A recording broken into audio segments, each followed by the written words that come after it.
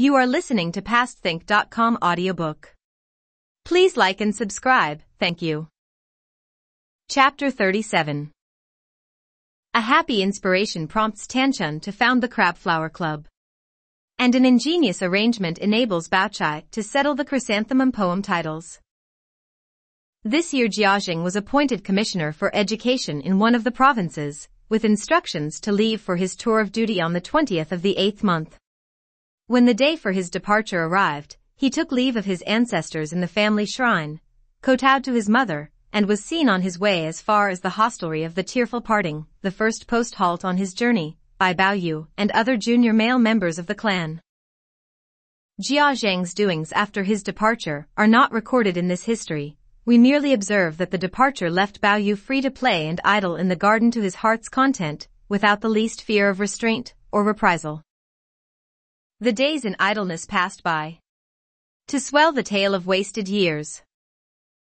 On the day of which we write, Bao Yu was feeling very bored. He had returned from perfunctory morning calls on his mother and grandmother, and had just finished changing back into his everyday clothes, when Tanchun's maid Ebony arrived carrying a carefully folded letter from her mistress. "I'm glad you've come," said Bao Yu, as she handed him the letter. "I'd been meaning to see your mistress this morning, but I forgot. How is she? Is she any better?" "She's quite better, thank you," said Ebony. "She's stopped taking her medicine today. It was only a slight chill that she was suffering from." Bao Yu unfolded the elegant patterned notepaper and glanced at the contents. "Dear brother. Some nights ago, when the moon came out in a sky freshly clear after the rain, the garden seemed veritably awash with moonlight, and sleep in the face of so rare a spectacle was unthinkable. Thrice the clepsydra had been turned, and still I lingered beneath the tall paulownias, reluctant to go in. But in the end the treacherous night air betrayed me, and by morning I was lamentably indisposed. How kind of you to have visited me in my sick room. And how exquisitely thoughtful to have sent your maidservant shortly afterwards with solicitous inquiries, and with those delicious lychees, and the calligraphy by Yan Junqing. While I have been lying here quietly on my own, I have been thinking how in the olden days even men whose lives were spent amidst the hurly-burly of public affairs would keep some quiet retreat for themselves with its tiny corner of mountain and trickle of running water, and how they would seek, by whatever arts and blandishments they knew of, to assemble there a little group of kindred spirits to share in their enjoyment of it, and how, on the basis of such leisure-time associations, rhymers, guilds and poetry clubs were then founded, so that the fleeting inspirations of an idle hour might often be perpetuated in imperishable masterpieces of verse. Now, although I am no poet myself, I am privileged to live midst rocks and streams, and in the company of such gifted practitioners of the poetic art as Xue and Lin, and it seems to me a great pity that the romantic courts and pavilions of our garden should not echo with the jocund carousal of assembled bards, and its flowering groves and blossoming banksides not become places of wine and song. Why should the founding of poetry clubs be the sole prerogative of the whiskered male, and female versificators allowed a voice in the tunable concert of the muses only when some enlightened patriarch sees fit to invite them? Will you come, then, and rhyme with us? The pathway to my door is swept to receive you, and your arrival is eagerly awaited by your affectionate sister, Tanchun."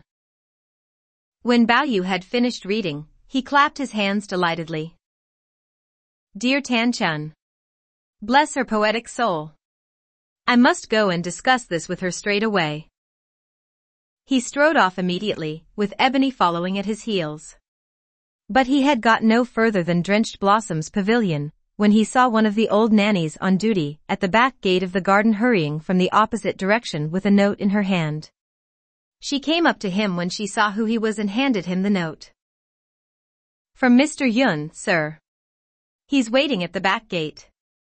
He sends his compliments and says would I please give you this." Bao Yu opened it and read. "Dear Father.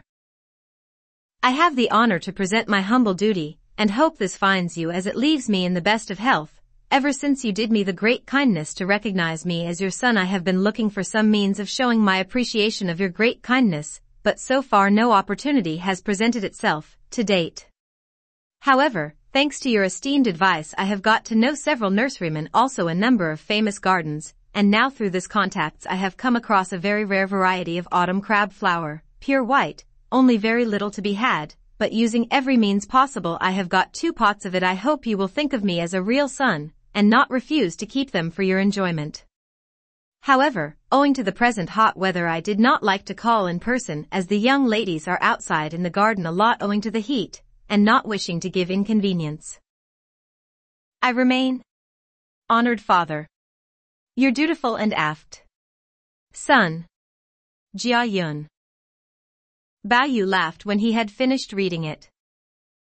Is he alone, he asked the old woman, or is there someone with him?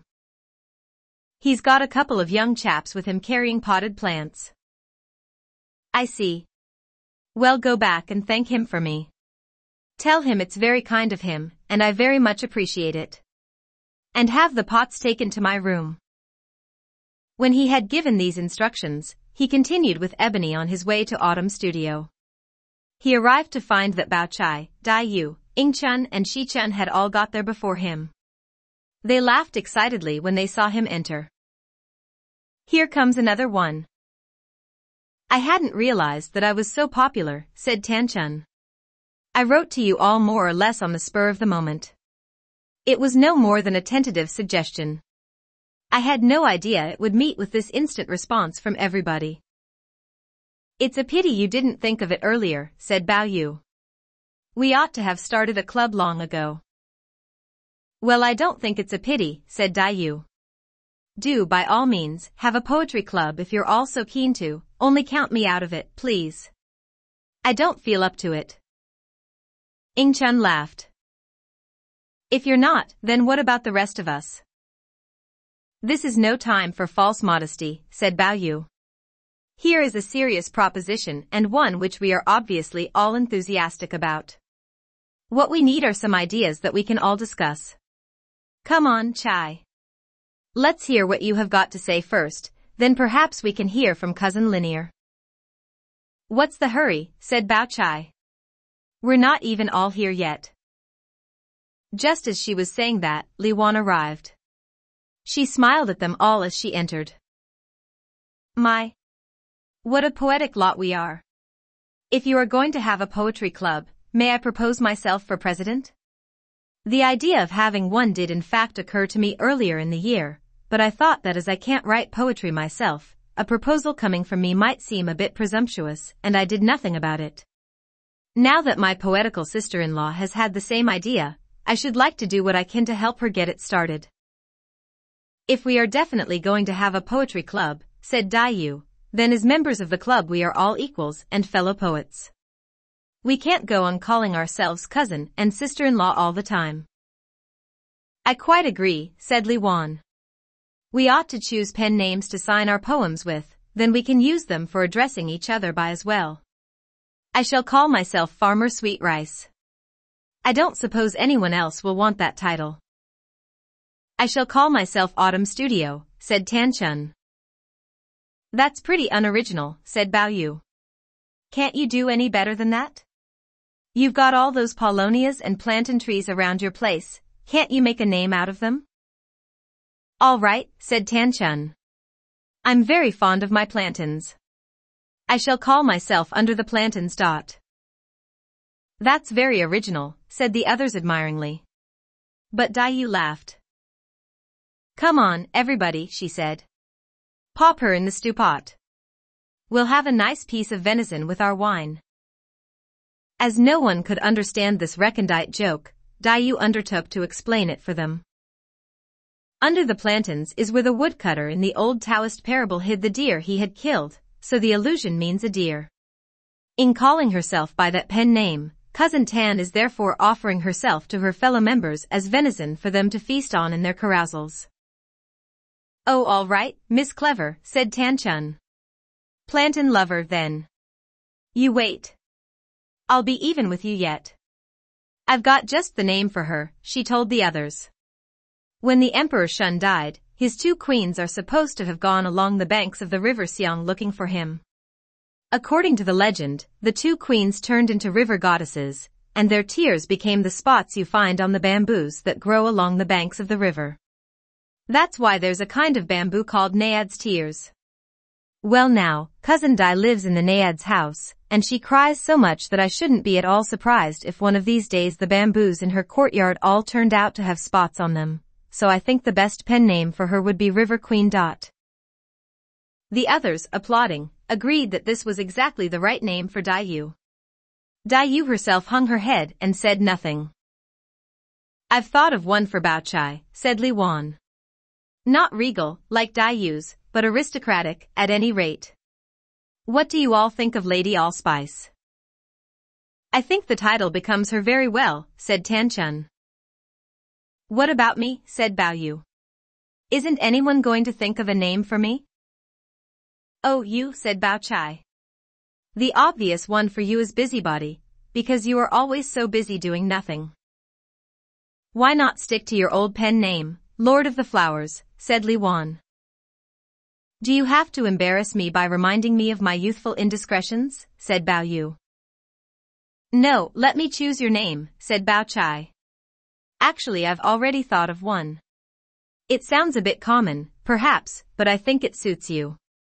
You are a very lucky person, living in such luxurious and beautiful surroundings, and you enjoy an exceptional amount of leisure. In fact, I can't think of anyone who combines quite so much luck with quite so much leisure, so I suggest Lucky Lounger as the most suitable pen name for you.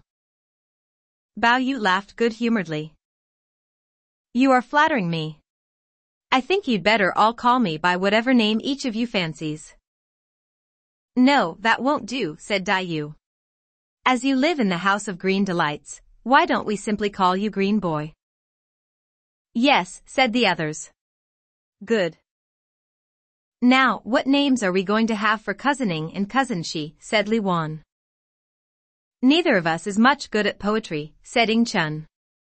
There doesn't seem much point in having any. No, I think you ought to have pen names, said Tan Chun.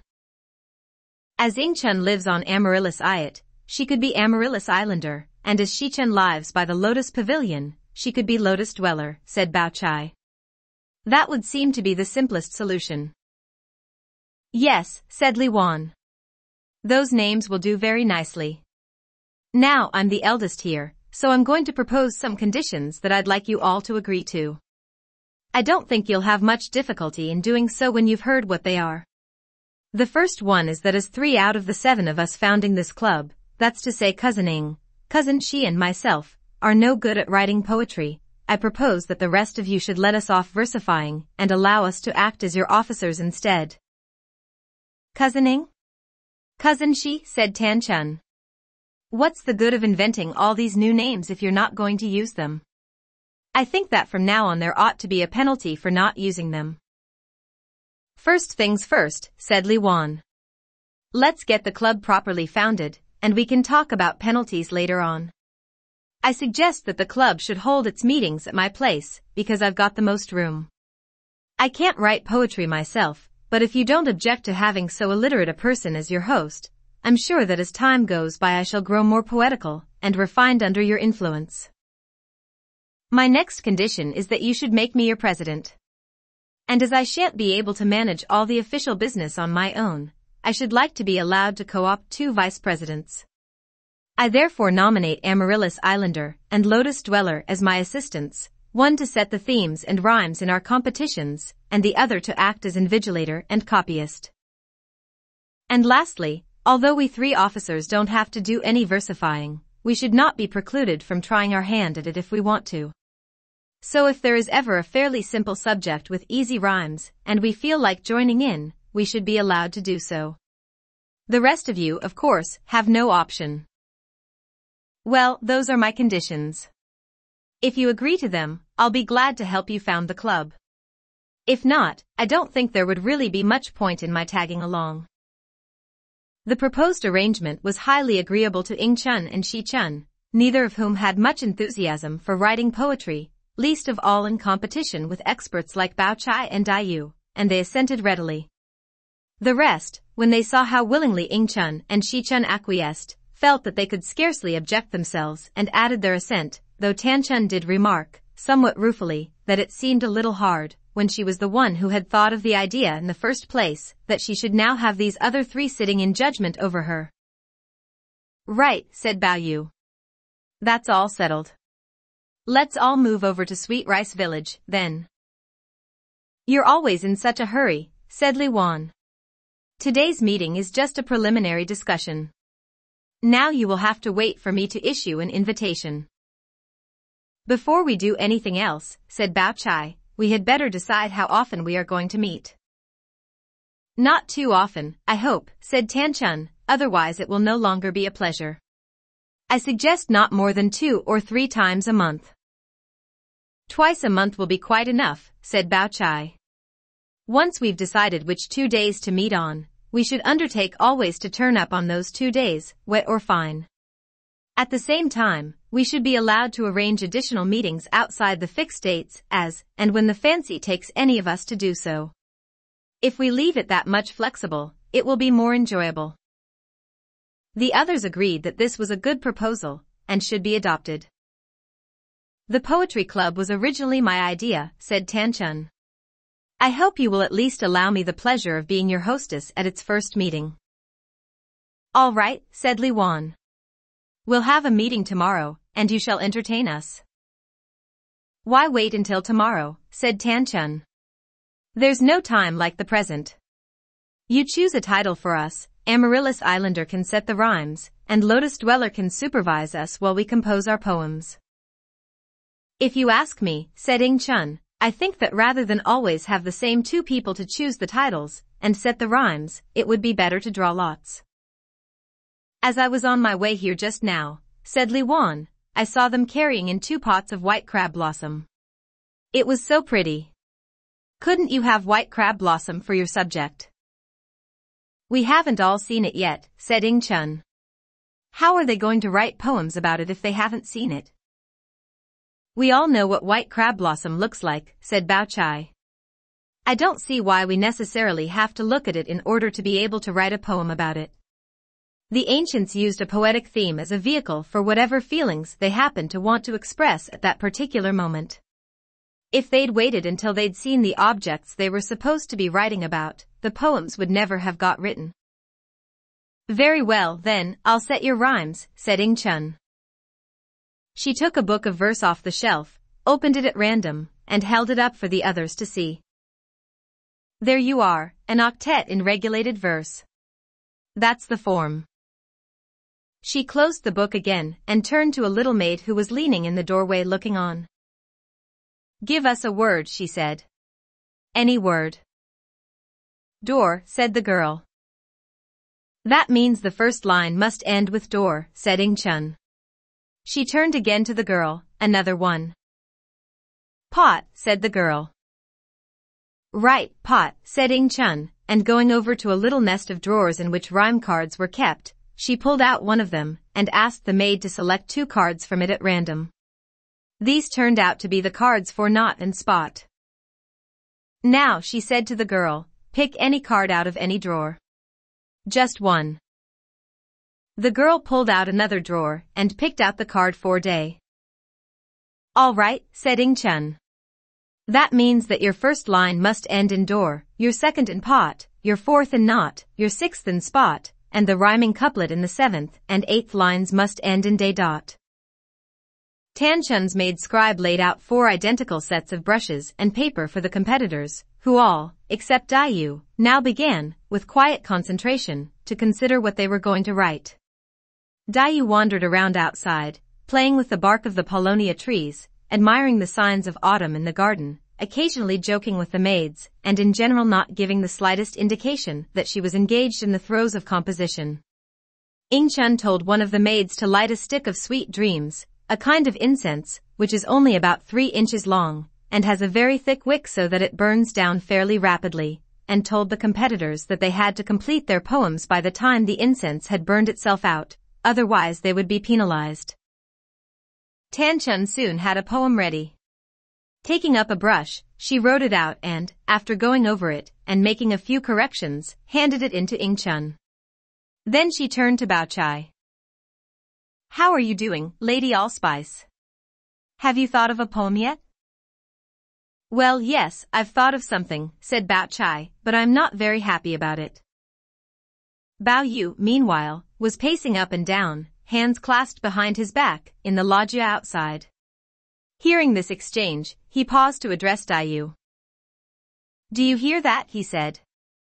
The other two have nearly finished. Kindly mind your own business, would you? Said Dai Yu. Bao Yu glanced inside and saw that Bao Chai was busy writing her poem down. Lord, he said. There's only an inch left. He turned to Dai Yu again. The incense has nearly burned out. What are you still squatting over there on the damp grass for? Dai Yu ignored him. Oh well, said Bao Yu. I haven't got time to worry about you. I'll have to start writing my own now, whether it's any good or not. He went in then, and sat down at the table to write. I'm going to start reading the poems now, said Li Wan.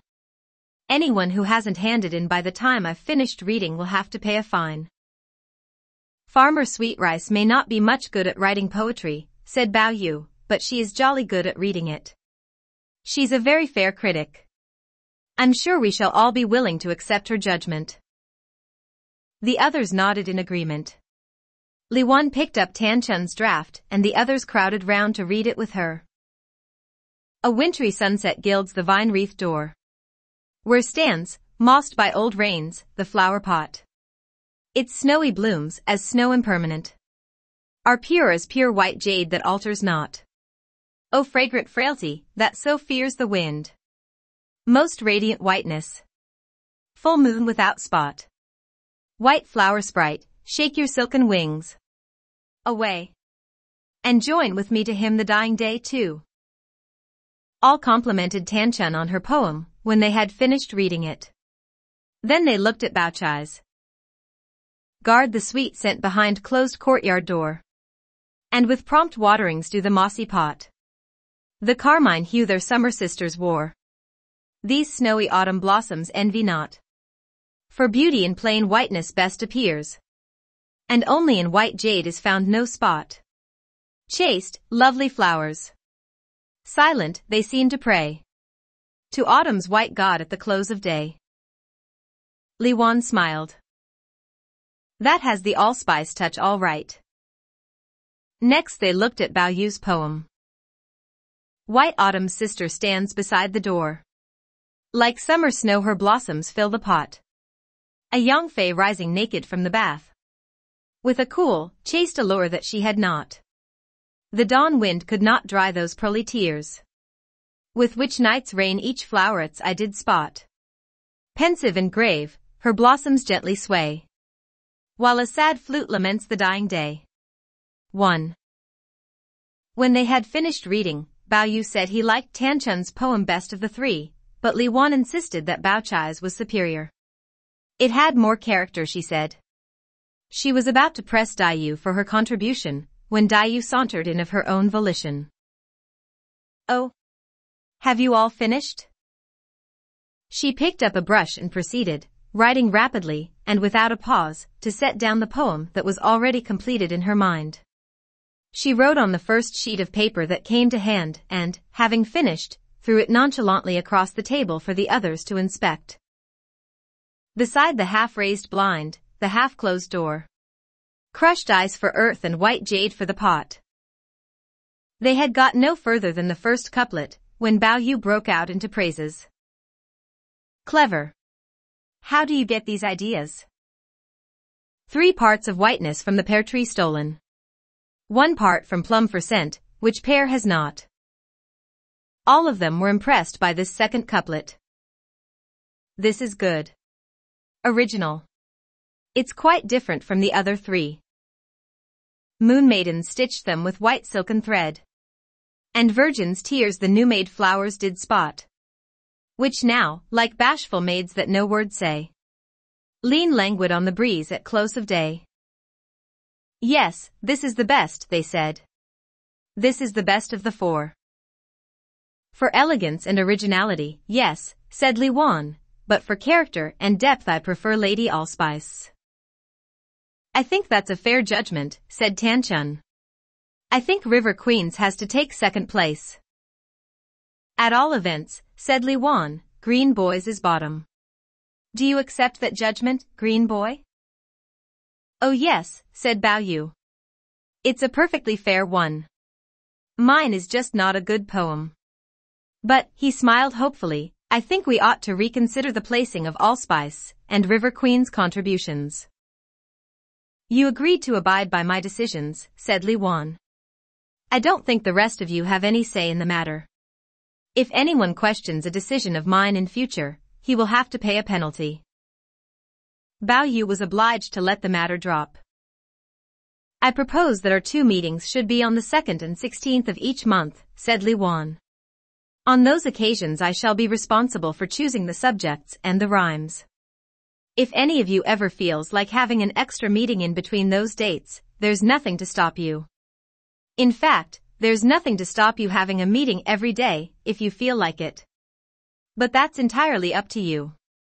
On the 2nd and 16th you must all come round to my place, and the meetings on those 2 days are my responsibility. We really ought to have a name for the club, said Bao Yu. We don't want anything banal, said Tan Chun. On the other hand, we don't want anything too weird and wonderful. As we started off with a poem about white crab blossom, why don't we simply call ourselves the Crabflower Club? That might have seemed a somewhat banal title, other things being equal, but in our case it wouldn't be because it would commemorate our founding meeting. Tan Chun's proposal was followed by general discussion. After partaking of the liquid and other refreshment, which she provided, the party then broke up, some returning to their own apartments in the garden, some going on to Grandmother Jia's or Lady Wang's apartments outside. Our record leaves them at this point, and does not specify. Aroma had been present when Bao Yu received Tan Chun's letter, and had seen him rush off excitedly with Ebony as soon as he had finished reading it, but without having any idea what the cause of his excitement might be. Shortly after he left, 2 of the old women from the back gate arrived carrying pots of white flowering autumn crab. Aroma asked them who the flowers were from, and when the old women had explained, showed them where she wanted them put, after which she took them into the servants' quarters and made them sit down while she went off to Bao Yu's room to fetch some money. She weighed out 12 penny weights of silver, and made it into a little parcel, then, taking out an additional 300 copper cash, hurried back to the old women. The silver is to pay the bearers with, she told them as she handed them the money. The cash is for you to buy yourselves a drink with. The old women stood up, beaming all over their faces. How kind, how very kind, they said, they couldn't possibly take it. But as Aroma insisted, they allowed themselves to be persuaded. Are there any boys on duty outside the gate? Aroma asked them. Oh yes, there are always 4 there, said the old women, to do any errands you young ladies in the garden happen to want done outside. If there's anything you want done, miss, just let us know, and we'll get them to do it for you. It isn't for me, said Aroma smiling. I wouldn't presume. It's Master Bao. He wants someone to go to the Marquis of Zhongjing's place to deliver some things to Miss Shi. I thought that now you're here I might as well ask you if you wouldn't mind, when you get back telling the boys on the gate to go out and order a cab for me. Only if they do, will you come to me for the fare, please? Don't go bothering them in the front about it. The old women departed, promising to do as she asked, while Aroma went back into the main apartment for a saucer to put some of the things on that she was planning to send to Xiangyun. But when she looked on the dresser she found that the saucer shelf was completely empty. She glanced back to where Skybright, Ripple and Musk sat sewing together. What happened to that white onyx saucer that used to be here, she asked them. The girls looked at each other blankly, trying to remember. After some moments, Skybright's face broke into a smile. I remember. I took it to Miss Tan's with those lychees on. It's still there. Whatever did you take that one for, when there are so many other things you could have used? Well, yes, that's what I said. But the dark brown lychees and the white and browny onyx did go very well together. Even Miss Tan said how pretty they looked. She made me leave the dish there, where she could look at it. That's why I didn't bring it back with me. By the way, that pair of identical vases that used to be on the very top of the dresser isn't back yet, either. You'll laugh if I tell you about them, said Ripple. You know how Master Bao never does anything by halves. Well, the other day he had a sudden rush of dutiful feelings come over him. He'd just picked a couple of sprays of cassia, and was going to put them in a vase, when suddenly he said, "Oh. These are the first cassia flowers I've picked this year. I mustn't keep them for my own enjoyment." So what does he do but fetch down those two vases, put the water in them, and arrange the flowers in them himself, and go along with them, someone else carrying them, of course, to her old ladyship and her ladyship to give them each a vase.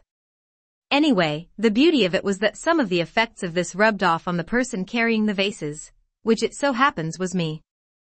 When her old ladyship saw the flowers, she was so delighted you just can't imagine. "Oh look," she said. "What a good boy he is to me. He can't even see a flower without thinking of his old granny. And people grumble at me for being too fond of him." Well, as I expect you know, her old ladyship normally doesn't seem to have much use for me. I don't know what it is, but there's something about me she doesn't seem to like, but on this occasion she gave me 100 cash. And she called me a poor little thing. "Poor little thing," she said. "She looks so sickly. I can tell you, I never expected a piece of luck like that. I mean, 100 cash is nothing, but the honor. In front of all those people."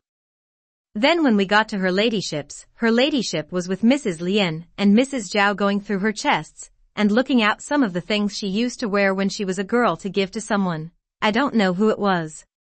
Anyway, when she saw us, she left off to admire the flowers. So of course Mrs. Lien has to make the most of it by putting in her pennyworth, going on about how dutiful Master Bao is, and how thoughtful, and how this, that, and the other. I can't remember a half of what she said, there was a whole cartload of it, but whatever it was it gave her ladyship a lot of face, hearing him praised like that in front of everybody, and you know who not being able to say a word against him, so of course she was very pleased. And what do you think? She gave me 2 dresses. "Pooh," said Skybright. "Silly girl. You don't know much. Those would be 2 dresses that she thought weren't good enough to give to the other person. I can't see much honor in that." "I don't care," said Ripple.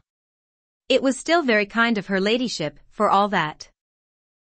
"If it had been me, I shouldn't have wanted them," said Skybright. "What? Take someone else's old leftovers?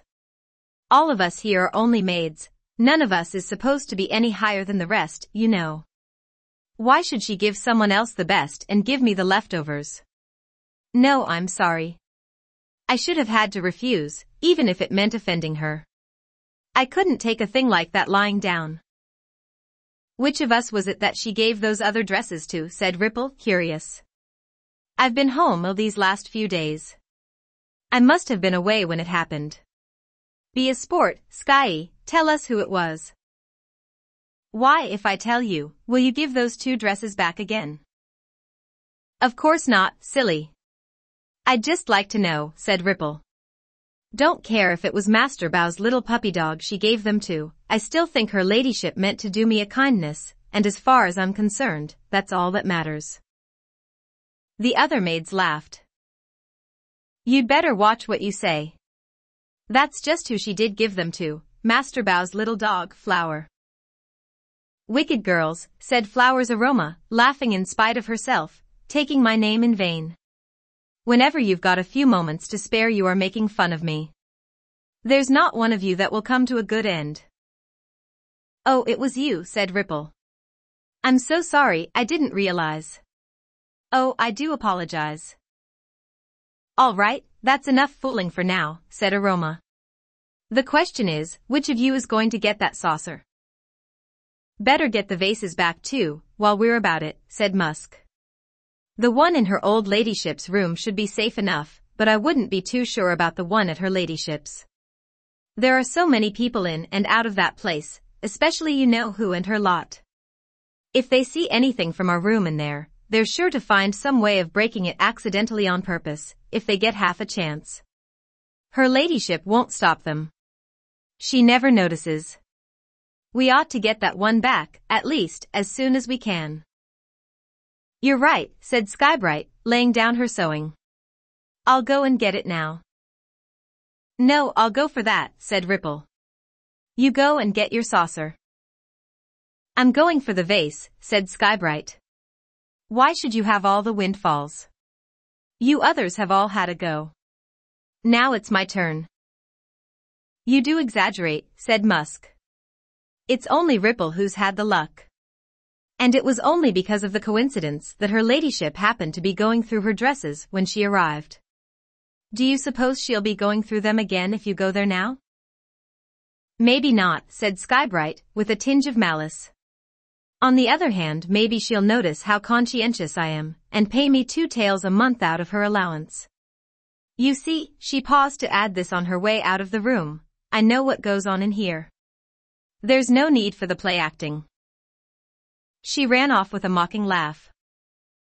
Ripple went, too, and fetched the onyx saucer from Tan Chun's room, after which Aroma made ready the things that were to go to Xiang Yun, and called an old Mama Song, one of the nannies attached to Green Delights, to give her instructions for their delivery. Get yourself smartened up and change into your best things, she said. I want you to go out presently, and take some things for me to Miss Sher's. You can give them to me now, miss, and any message that you want me to deliver, said Mama Song, then I can go off straight away, as soon as I've got myself ready. Aroma fetched 2 little boxes of lacquer and bamboo basketwork, and taking the tops off them, put foxnuts and caltrops in one and a saucerful of chestnut fudge, made of chestnut puree steam-cooked with cassia-flavored sugar, in the other. These are all our own things or made from our own things freshly gathered in the garden that Master Bao is sending Miss Sher a taste of, she said. Tell her the onyx saucer the fudge is on is the one she was admiring last time she was here, and she is to keep it.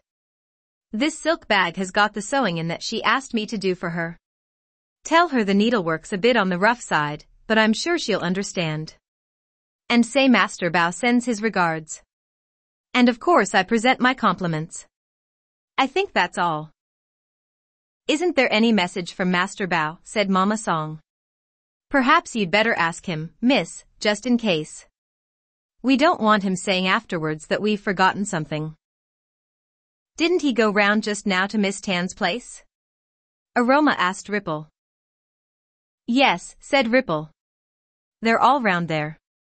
They were having a discussion about setting up a poetry club, whatever that might be, and they were writing poems, some of them. She turned to Mama Song. I shouldn't think he'd have anything to say. I should just push on, if I were you. Mama Song took up the boxes, and went off to get herself ready. When you are ready, go out by the back gate, said Aroma as she was leaving. You'll find some of the boys there and a cab waiting for you. Mama Song then left. The details of her expedition are unrecorded. Some time after this Bao Yu got back. The first thing he did on arrival was to go and look at the autumn crab flowers. When he had finished admiring them, he went into the house and told Aroma all about the poetry club, after which Aroma told him how she had sent Mama Song to Sher Xiangyun's with a present of things from the garden. Bao Yu smote his palms together in vexation. Oh, we forgot about her. I knew there was something we ought to have done and hadn't, but I couldn't think what it was. I'm glad you've reminded me. We must invite her over at once, of course. The poetry club will be nothing without her in it. I don't think I'd be in such a hurry to, if I were you, said Aroma. It's only an amusement, this poetry thing, and Miss Sher doesn't have the time for amusement that the rest of you do. It isn't as if she were her own mistress, you know. Even if you tell her about this, and she wants to come, it doesn't follow that they'll let her. Suppose they don't. She'll only fret about it, and then all you'll have done will be to have made her feel miserable for nothing. That's no problem, said Bao Yu. I shall ask her old ladyship to have her fetched. Just then Mama Song got back, mission completed, bearing Xiangyun's thanks to Aroma for the things. She asked me what Master Bao was doing, said the nanny, so I told her that he and the young ladies were starting a poetry club or some such. She was very upset. Oh, she said, are they writing poetry? I wish they'd have told me about it. Bao Yu waited to hear no more. Dashing round to his grandmother's, he insisted that she should send instantly to have Xiangyun fetched. It's too late now, said Grandmother Jia. We'll send for her first thing tomorrow. Bao Yu had to be content with that, and went back to his room much downcast.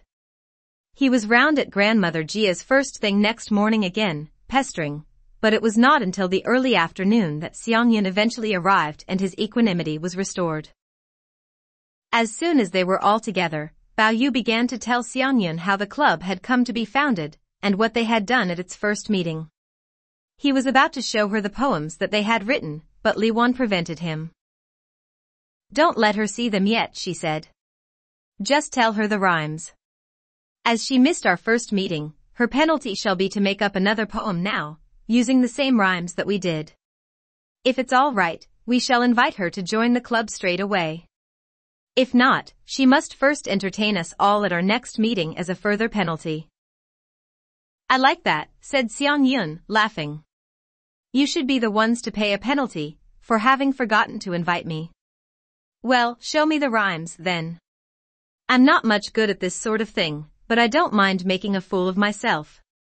As long as you'll let me join your club, I don't mind what I have to do, sweep the floor and light the incense for you, if you like. Delighted to see her so enthusiastic, and still reproaching themselves for having forgotten about her at their inaugural meeting, the rest of them made haste to give her the rhyme words so that she could begin. Xiangyun was much too excited for careful composition. Having, even while they were all talking, concocted a number of verses in her head, she took up a brush and proceeded to write them down, without a single pause for correction, on the first piece of paper that came to hand. There you are, she said, handing it to the others. I've written 2 poems using the rhymes you gave me. I don't know whether they're any good or not, but at least I have done what I was told. We thought our 4 had just about scraped the barrel, they told her. We couldn't have written 1 more poem on the subject, let alone 2. Whatever can you have found to say in them? I bet they just repeat what we said in ours. But when they looked at the poems, this is what they read. 1. Of late a goddess came down to my door, and planted seeds of white jade in a pot, from which a wondrous white frost maiden grew, who, loving cold, all other things loves not. Last night a cloud passed by, whose autumn shower her cold, unweeping eyes with tears did spot.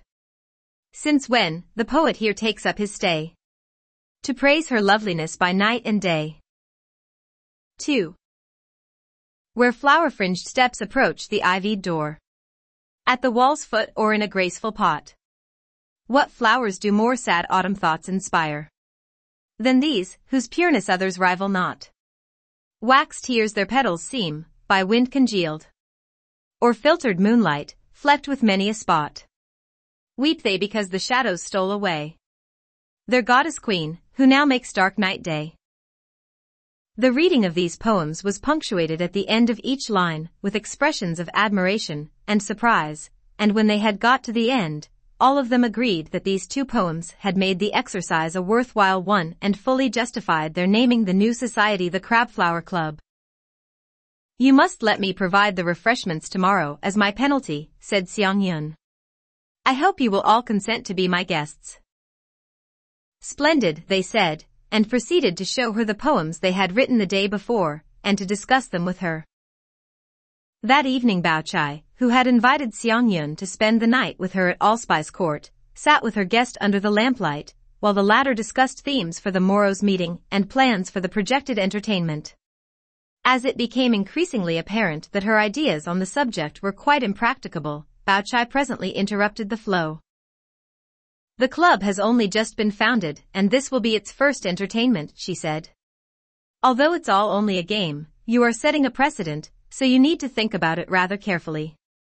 If the entertainment is to be equally enjoyable for everyone, you don't want it to be too much of a burden on you, but on the other hand you don't want the others to feel that they are being given short commons. Now, you are not your own mistress, and the few strings of cash they give you a month at home are not even enough for your own needs. And if your aunt got to hear that you were spending money on a frivolous thing like this, she would have still more to grumble about than usual. In any case, even if you spent all you've got, it still wouldn't be enough to provide an entertainment for several people. So what are you going to do? You obviously can't send home for money. Are you going to ask them here for some? Xiang, brought back to the realities of her situation, was very much dashed.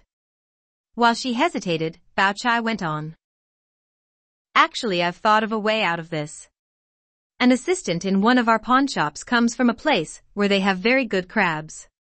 Now nearly everyone here from Lady Jia and Aunt Wang downwards is fond of crabs, and only the other day, Aunt Wang was saying that we ought to have a crab and cash viewing party for Lady Jia. It's only because she has been otherwise occupied that she hasn't done anything about it. Why not issue a general invitation, making no mention of the poetry club? We can write all the poems we want to after the rest of them have gone, and I shall ask my brother to let us have a few baskets of the biggest, fattest-looking crabs and tell him to get us a few jars of good wine and side dishes for 4 or 5 tables from the shop. That should save a lot of trouble for you and make more of an occasion of it for everybody else. Xiang felt deeply grateful to Bao Chai and praised her warmly for her thoughtfulness. Bao Chai smiled deprecatingly. Now you mustn't go imagining things and feel that you are being treated like a poor relation. It's only because I am so fond of you that I have ventured to make this proposal. If you promise you won't take it amiss, I can get them to arrange it for us straight away. My dearest girl, said Xiang. Of course I shan't take it amiss. How can you suggest such a thing? If you do so again, I shall begin to think that you aren't really fond of me at all. I may be a silly goose, but there are some things I understand. Do you think that if I didn't look on you as my own true sister, I should ever have told you last time I was here about all those tiresome things I have to put up with at home? Reassured, Bao Chai called in an old woman to take a message outside to her brother. Tell Mr. Pan to get us a few baskets of crabs like the ones we had the other day. It's for after lunch tomorrow. We're having a cash viewing party in the garden for their ladyships. Tell him please not to forget, because I've already invited all the guests. The old woman went off to deliver her message. In due course she reported back again, but these are details omitted from our story. Bao Chai resumed her conversation with Xiang. About the theme for tomorrow's poems, she said. We don't want anything too outlandish. If you look at the works of the great poets, you find that they didn't go in for the weird and wonderful titles and daring rhymes that people nowadays are so fond of. Outlandish themes and daring rhymes do not produce good poetry. They merely show up the poverty of the writer's ideas. Certainly one wants to avoid clichés, but one can easily go too far in the pursuit of novelty. The important thing is to have fresh ideas. If one has fresh ideas, one does not need to worry about clichés, the words take care of themselves. But what am I saying all this for? Spinning and sewing is the proper occupation for girls like us. Any time we have left over from that should be spent in reading a few pages of some improving book, not on this sort of thing. Yes, said Xiang, without much conviction, but presently smiled as a new idea occurred to her. I've just thought of something. Yesterday's theme was white crab blossom.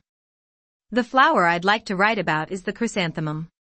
Couldn't we have chrysanthemums as our theme for tomorrow? It is certainly a very seasonable one, said Bao Chai. The trouble is that so many people have written about it before. Yes, said Xiang, I suppose it is rather a hackneyed one. Bao Chai thought for a bit. Unless of course you somehow involve the poet in the theme, she said. You could do that by making up verb-object or concrete abstract titles, in which chrysanthemums was the concrete noun, or the object of the verb as the case might be. Then your poem would be both a celebration of chrysanthemums, and at the same time a description of some action or situation. Such a treatment of the subject has been tried in the past, but it is a much less hackneyed one. The combining of narrative and lyrical elements in a single treatment makes for freshness and greater freedom. It sounds a splendid idea, said Xiang. But what sort of verbs or abstract nouns had you in mind? Can you give me an example? Bao Chai thought for a bit. What about the dream of the chrysanthemums?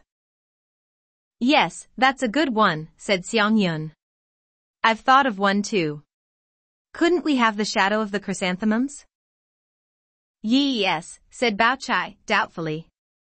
The trouble is, it's been used before. Still, if we had a lot of titles we could probably slip it in. I've thought of another. Well, come on then, said Xiang Yun. What about questioning the chrysanthemums? Xiang Yun slapped the table appreciatively. That's a lovely one. Presently she added, I've thought of another. What do you think of seeking the chrysanthemums? That should be interesting, said Bao Chai. Let's start making a list. We'll write down up to 10 titles, and then see what we think of them. The two of them busied themselves for some minutes grinding ink and softening a brush. Xiang Yun then proceeded to write down the titles at Bao Chai's dictation. Soon they had 10. Xiang Yun read them over. 10 doesn't make a set, she said. We need 2 more to make a round dozen, then we shall have just the right number for a little album. Bao Chai supplied 2 more without too much difficulty. If we're thinking in terms of a sequence of poems, she said, we may as well, while we're about it, arrange these titles in some sort of order. That's it, said Xiang Yun. Then they will be all ready for making our chrysanthemum album with afterwards. Remembering the chrysanthemums should come first, said Bao Chai. Now, let's see. When you remember them, you realize you haven't got any, so you go and look for some. So seeking the chrysanthemums will be the second title. Well, having found some, you will want to plant them, so planting the chrysanthemums will be the third title. After you've planted them, and the flowers have come out, you'll want to stand and look at them, so the fourth title will be admiring the chrysanthemums. You won't be able to have enough of them by just standing and admiring them, so you'll naturally want to pick some and arrange them in a vase so that you can enjoy them indoors. That means arranging the chrysanthemums for number 5. But however much you enjoy them, you will feel that they somehow lack their full luster without words to grace them, and so you will want to celebrate them in verse. That means celebrating the chrysanthemums will be the 6th title. Well now, let's suppose you've just finished writing some verses about them. You've got the ink ready-made and the brush is still in your hand, and you feel like paying the chrysanthemums a further tribute. What should you do but paint them? That's number 7, painting the chrysanthemums. Now, in spite of these silent tributes, you still don't know the secret of the chrysanthemums' mysterious charm, and you can't resist asking them. Which brings us to number 8, questioning the chrysanthemums. And if the chrysanthemums could really reply, it would be so delightful that you would want to have them near you all the time, and how better than by wearing the chrysanthemums? That's number 9. That brings us to the end of the verb-object titles, which involve the poet himself as the understood subject of the action. But there remain other kinds of treatment, in which we consider the flowers by themselves without postulating the presence of the poet. So we have the shadow of the chrysanthemums, and the dream of the chrysanthemums as numbers 10 and 11. And of course the death of the chrysanthemums at the end of the album to round off on a suitable note of melancholy. There you are. All 3 months of autumn condensed into a single sequence of a dozen poems. Xiang Yun recopied the 12 titles in the order that Bao Chai had indicated, then, after running her eye rapidly over them, she asked Bao Chai what rhyme scheme they should set. I have always disliked set rhymes, said Bao Chai. If you have a good poem in the making, why shackle it with the constraints of an arbitrary rhyme scheme? Let us leave set rhymes to vulgar pedants. All we need do is give out the titles, and let the others choose their own rhyme schemes for themselves. After all, the object of the exercise is to give people enjoyment, the enjoyment gained by producing an occasional felicitous line. We aren't out to make things difficult for them. I entirely agree, said Xiang Yun. And I am sure that in this way we shall get better poems. There's just one thing, though, we have 12 titles now but only 5 people writing poems. Presumably we aren't going to ask each of them to produce a poem for every one of the titles? Oh no, that would be much too difficult, said Bao Chai. Make a fair copy of the list of titles, merely indicating that the poems are to be octets in regulated verse, put it up on the wall where everyone can see it, and then simply let them choose whichever titles they like. If anyone has the energy to do them all, they are welcome to try. If they can't manage more than one, let them do just one. Skill and speed are what we shall be looking for. As soon as all of the 12 titles have been covered, we shall call a halt, and anyone who goes on writing after that will be made to pay a penalty.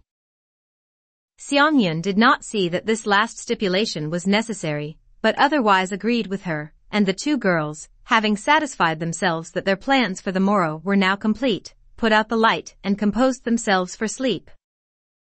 As to the outcome of their plans, that will be told in the following chapter. You are listening to PastThink.com audiobook. Please like and subscribe, thank you.